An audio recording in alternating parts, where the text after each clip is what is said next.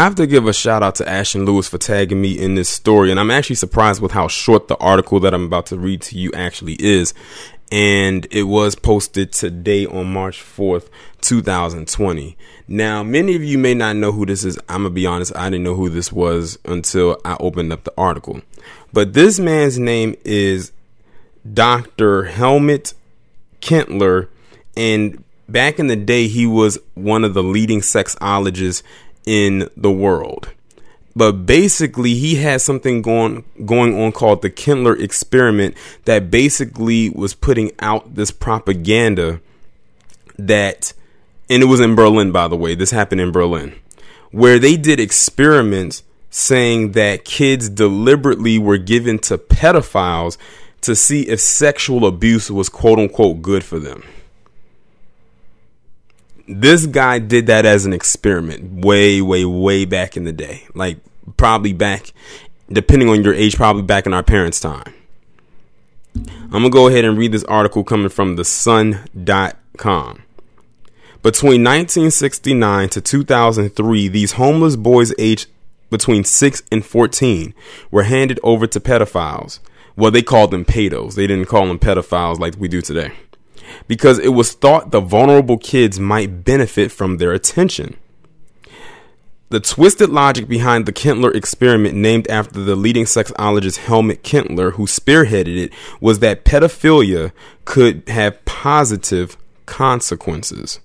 Astonishingly, in the late 1960s, Kentler managed to persuade West Berlin's ruling Senate that homeless boys would leap at the opportunity to be fostered by pedophile dads. Are you hearing this? And to see, the thing is, just hearing that alone, that could translate to today, because a lot of kids out there who are homeless and they're trying to look for a place to stay and don't have anybody to go to, that's what they do. And as a matter of fact, look at Ed Buck. He's a perfect example of that. The only difference is the guys he was messing with were grown men. But it kind of plays out the same way, because these guys, as far as we know, really didn't have any body to lean on or anything like that.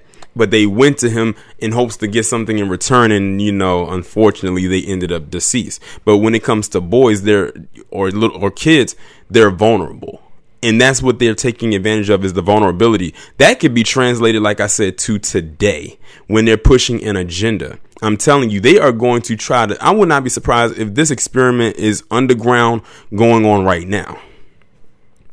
It was successfully argued that they would be head over heels in love with their new father figures. Now, notice they had to label them quote unquote fathers in order for it to be approved, knowing daggone well it wasn't having nothing to do with them being the father. About this time, Kentler was publicly lobbying for decriminalization sex between adults and children in West Germany. This man was literally arguing to make pedophilia legal. Back in the day. Now, this is back in the 60s. This is in 2020. This is back in the 60s. Of course, it wasn't in the establishment known as the U.S., but it was in Germany where this was going on. And he was successful in doing it. About this time, Kentler was publicly lobbying for the. Oh, I read that part of it. Excuse me. The academic argued youngsters almost always more seriously damaged by their abusers being prosecuted than by the abuse itself. But despite his openly positive views on pedophilia, Kentler was given official blessing for a pilot that paved the way for the experiment. This arranged for boys to move in with 3 well-known West Berlin pedophiles so they could then learn to live proper, unremarkable lives. So it was almost like they were running almost like a little brothel for kids. Later, he explained he believed the 3 men would do so much to help their boys because they had a sexual relationship with them. It's amazing. Sometimes you got to dig back through history to find out where did this stuff come from, because it's not like it just came birthed out of a petri dish. It came from somewhere. And mind you, like I said, this is not the U.S. we're talking about. This is Berlin, Germany, back in the 60s, back when the Alphabet Academy was seen as something completely different than what it is now. Way different. But see, they couldn't label it that because they probably knew it wouldn't get approved. So they had to say that it acted outside of that realm. It is not clear whether the West Berlin Senate voted on the experiment or agreed to it behind closed doors. But details are now beginning to come to light of the grotesque policy as the victims demand justice for their ordeal. So that's how we're finding out about it now, because apparently the boys who were boys back then are now grown men, and now they want something to be done. It's unfortunate that this is happening now in 2020 and it couldn't be taken care of way back then. 2 of the fostered victims are in line for a compensation payout from the city senate, which has agreed an out-of-court settlement. They were so emotionally disfigured by their ordeal, they are unable to work. One of the victims' lawyers reportedly pressing for a lump sum of £100,000 plus a monthly pension of £2,500. The legal proceedings refer to one boy called Marco, who had been taken into care in 1989 after fleeing his violent dad. Aged 6, he was placed with his foster father, Fritz H., began going into room for a quote-unquote cuddle, which heralded for years of abuse. Now, this is 1989 we're talking about, and we're talking about something that got started in the 60s. So now we're 20 plus years into the future from that point. In an interview with Der Spiegel, Marco said for 10 years he was repeatedly beaten and raped by Fritz H. until he grew up and fought back. Another of his victims, known as Sven, was abandoned by his parents at the age of 7 and contracted hepatitis B on the streets of Berlin. Authorities in 1990 gave him to the pedophile, and he suffered repeated sexual assaults which were allegedly videoed. Boys in the care of Fritz, who has since died, were kept isolated from the outside world. So many questions, not least why the Kentler experiment was ever allowed, remain unanswered. The city government says it has no idea who in West Berlin's welfare agency agreed for the so-called Kentler experiment. It has since set up a hotline to former kids.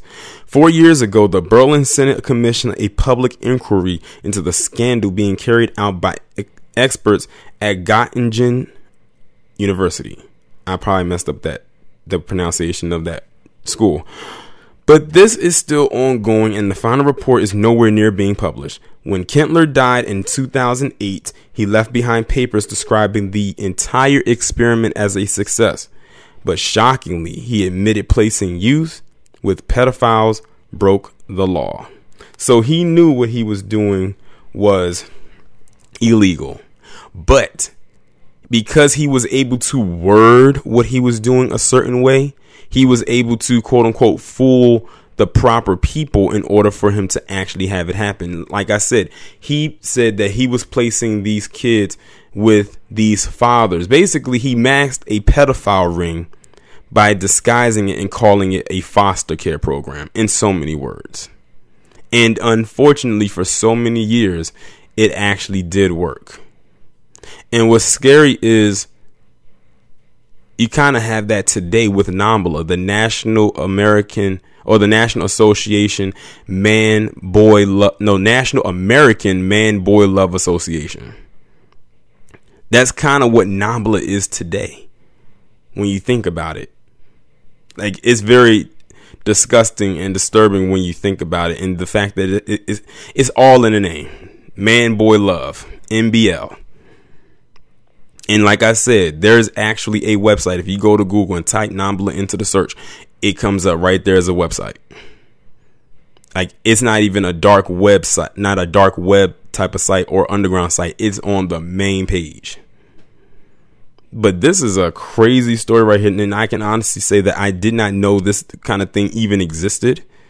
And it's amazing how far this sexologist, as they called him, was able to go and get with his experiment. And the fact that he died in 2008, which in a way is still very recent, because it's not even 2 decades old since he died.